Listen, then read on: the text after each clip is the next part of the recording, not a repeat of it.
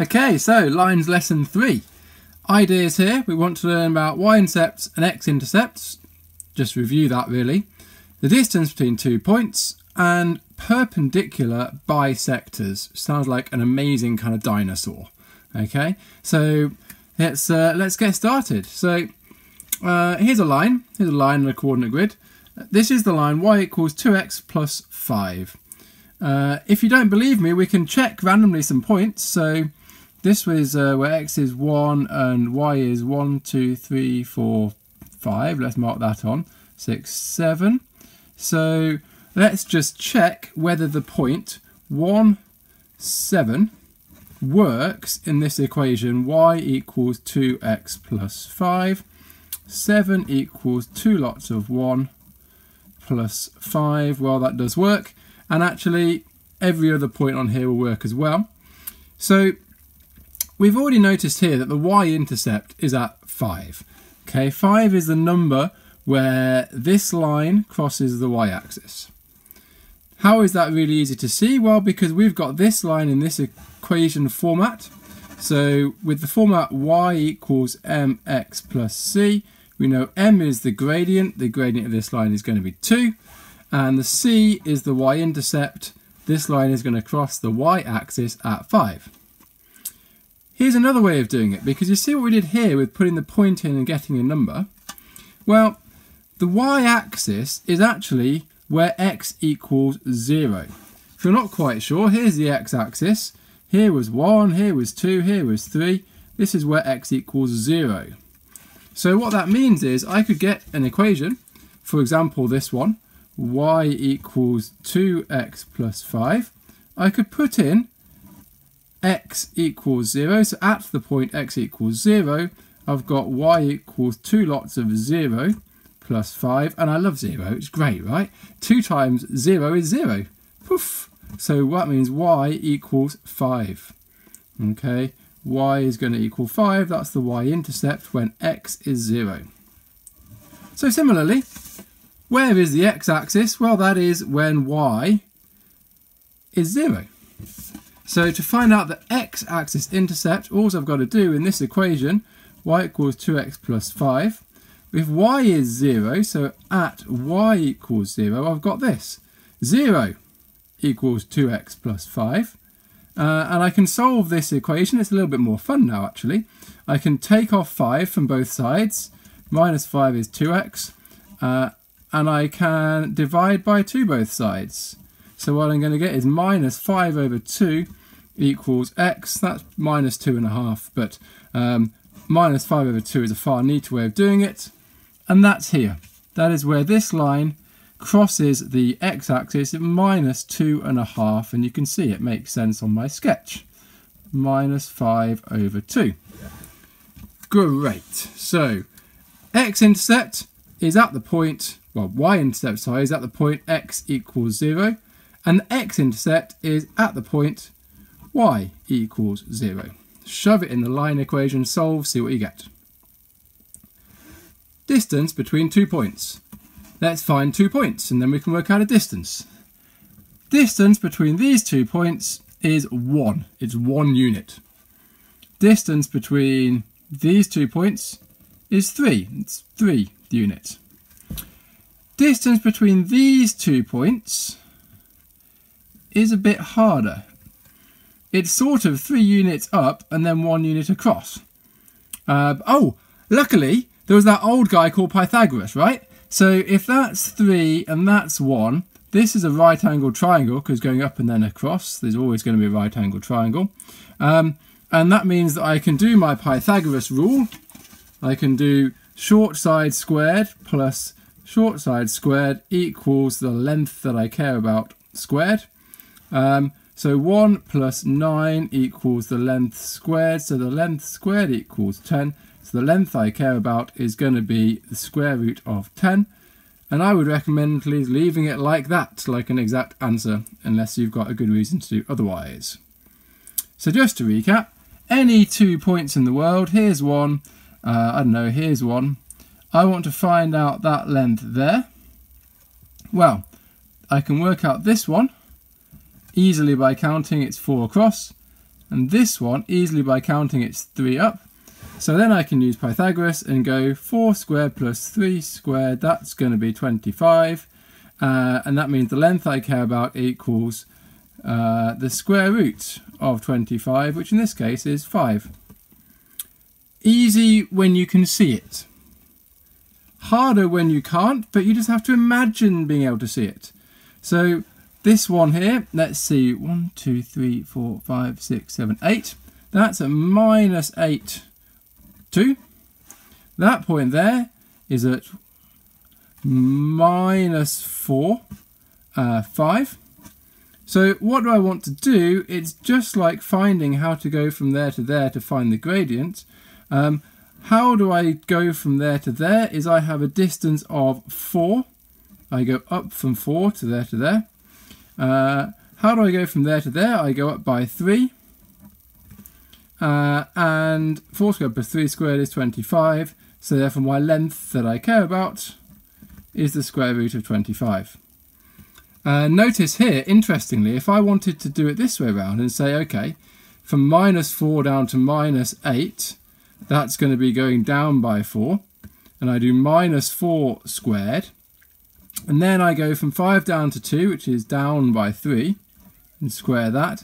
Well, minus 4 squared is still 16, and minus 3 squared is still 9, because minus 3 times minus 3, minus times minus, makes a positive. Okay? So it doesn't matter if I do it this way round, I still get the same answer as 25, and then the length is going to be root 25. So there we go. Let's just check back. Y-intercept, that's when you put in x equals 0. X-intercept, put in y equals 0. Distance to 2 points. Find the change in the y coordinates. Find the change in the x coordinates. Square it and don't forget the brackets. Square it and don't forget the brackets. Okay, and then what you want to do is square root your answer. So that will give you the length squared, and then you want to square root your answer. So that's nothing new. Great. Fun one. Perpendicular bisector. So, perpendicular we learnt last lesson. That is right angles too. For example, the gradient of the perpendicular. Remember, gradient m times by m perpendicular equals minus 1. So we can work out the perpendicular gradient. Bisector is kind of like a bicycle, for example, is when you have 2 wheels. A biped is an animal with 2 feet. So bi means 2. Sect is like a section, is a part of a thing. So bisector is a thing that cuts in 2 parts, 2 equal parts. Okay, bisector, cut in half.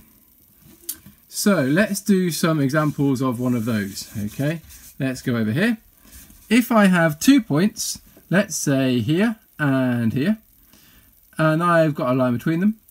If I want to find the perpendicular bisector of that line, I need some line that cuts it in half and is perpendicular. So that's easy. There we go. Slightly harder one. Well, if I've got these 2 points here, I've got a gradient there of a half going up to it. Perpendicular means going at right angles, so it's kind of like this way. Okay, right angles, and bisector means cut in half. So how do I find this perpendicular bisector from those 2 points? Well, first things first, I know it's going to have gradient minus 2, because that had gradient a half. Okay, let's just summarise what we said there and figure it all out. So perpendicular,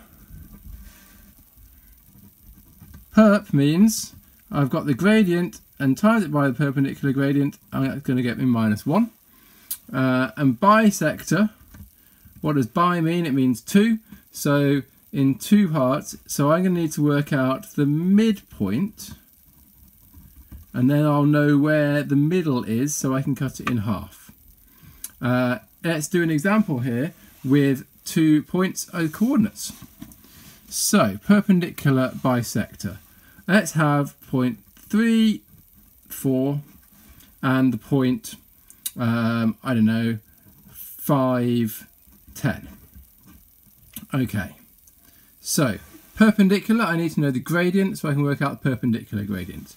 So the gradient from there to there, that is going to be from 3 up to 5 is a change in the x coordinate of 2. The gradient from there to there, from 4 up to 10 is a change in the y coordinate of 6. So my gradient, which we're going to call m, is going to be change in y over change in x. So my gradient m is going to be 6 over 2, which is 3. This line is going upwards with a slope of 3. 1 across, 3 up. Now if m is 3, I can tell you the perpendicular gradient, m perp, is going to be minus 1/3. How on earth did I do that? Well, let's just check. If I did minus 1/3 times by 3, I'm going to get minus 3 over 3, which is minus 1. So basically, you get your number, you flip it over to be to 1/3, and you're going to need a minus sign in one of them. So the perpendicular gradient is minus 1/3. And perpendicular bisector, bi is the midpoint, it says here. So let's find out what is the middle of here. Well, what's the middle of 3 and 5? The answer is kind of quite obviously 4. So halfway between 3 and 5 is 4. What's halfway between 4 and 10? Well, let's just count it up. Okay, let's have a look. So if I go on this number line here, 4, 5, 6, 7, 8, 9, 10. So halfway between 4 and 10. Go over 1, go over 1, go over 2, go over 2, go over 3. So there. The midpoint is at 7. Now that's a bit of a faff, and you might have ugly, messy, big numbers. It's hard to do. So here's a little trick. Midpoint's at 4, 7. To find 7, I could do this. Get my 4, get my 10, add them and divide by 2. 4 plus 10 over 2 equals 14 over 2, which is 7. This one, I could do my 3 and my 5, add them and divide by 2. 3 plus 5 is 8, divided by 2 is 4. So you see this works. Why? This is the average. Remember mean, add them up and divide by how many there are? That's all I'm doing here, guys.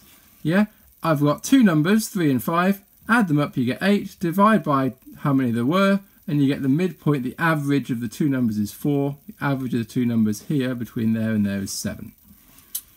Right, so let's finish this off. I've got the midpoint. Bisect, I can do that. I've got the perpendicular gradient. So how do I plug them together and do my perpendicular bisector? Well, basically, I need to use this equation form here. Y minus b equals mx minus a. And then check out what happens here. Well, I've got a point, the midpoint. The bisector goes through the middle. So I've got this, b equals 7, a equals 4. So I've got y minus 7 equals something, lots of x minus 4. And the gradient is here, minus 1/3. That is an equation of the line. I can make it prettier. Let's times by 3 on both sides. And I've got 3 lots of y minus 7 equals minus 1 lots of x minus 4. Expand out brackets. 3y minus 21 is going to equal minus x plus 4. Minus times plus. Minus times minus gives a plus, sorry. What can I do here? Let's add 21 both sides. That looks nice. I've got 3y is going to be minus x add 25. And that's fine. That's an equation of the line. Often they like them for some reason in this form, ax plus by plus c equals 0. So then I could work it out in that form. Chuck the x over there, so add x both sides, minus 25 both sides. And I've got x add 3y minus 25 equals 0 as my equation of the perpendicular bisector of these 2 points up here. So, let's have a quick review. What was the plan? Y-intercept, x-intercept, distance between points, and perpendicular bisector. Very good.